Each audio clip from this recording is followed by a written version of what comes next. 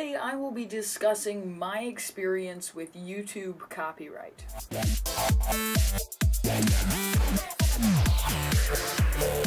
So back in October of 2013, I uploaded a picture through a video of this figure right here. Someone on eBay had just released a picture and I turned it into a video with music, like when any new set comes out, people do that on YouTube. So I did the same. I uploaded my picture of it that I had seen on eBay.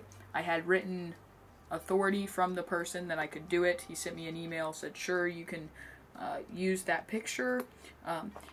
But for some reason, right after I uploaded it, it was taken down by YouTube's Content ID because it matched someone else's, and it matched Brickqueen's. And at first I was like, wait, why did Brickqueen flag my video? So I sent her a PM. I had talked to her before, and I said, hey, for some reason my video of this figure right here has been copyrighted, and this was back in October. And she replies back, I don't know, I didn't do it. It must have been the automatic thing. So she tried to remove it, and because I asked her to, because this copyright was going to stop me from doing a lot of things, and she couldn't remove it for some reason. So that really stunk, and it pretty much stopped me from doing live streams, or like those little ads at the end of the videos, you know, that come down after, and it's like, hey, click on this video to watch my next video. I couldn't do those. I couldn't upload videos more than 15 minutes.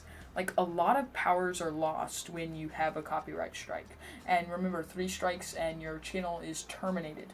So I was really scared that now I got 1, maybe my other videos are going to get flagged falsely again. So I didn't want to appeal it though, or repeal it, because they say if you send a counter copyright back at them and they see that it's not valid, then they're going to send you into court. So, you know, I didn't really want to go to court or anything there. I know it probably wouldn't have happened at all, but I didn't want to have a chance of YouTube terminating my channel, because they have done that to people.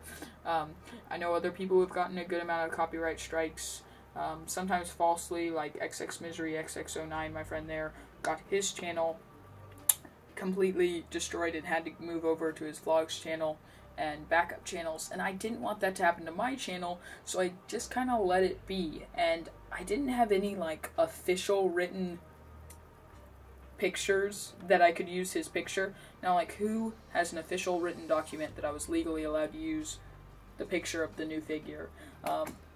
But YouTube wants that, you know, because they're a big company. That was what I was scared of, so I didn't repeal it. This was like October 20th. So luckily, with YouTube's new program, after 6 months, if you don't get another copyright strike, YouTube will actually remove your strike, and that is what happened today. So I am very excited, because now I can upload past 15 minutes. If you noticed, I haven't uploaded any long videos, like my Season 5 predictions that I did a long time ago. I was going to do that for some of these new things coming out, but I couldn't, because I couldn't make it more than 15 minutes.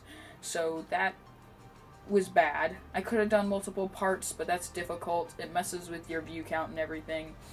But I am very excited that now I have the ability. I was thinking about doing like live stream for my 1,000 subscribers, but I couldn't, because I uploaded a picture of him and it was falsely Content ID match.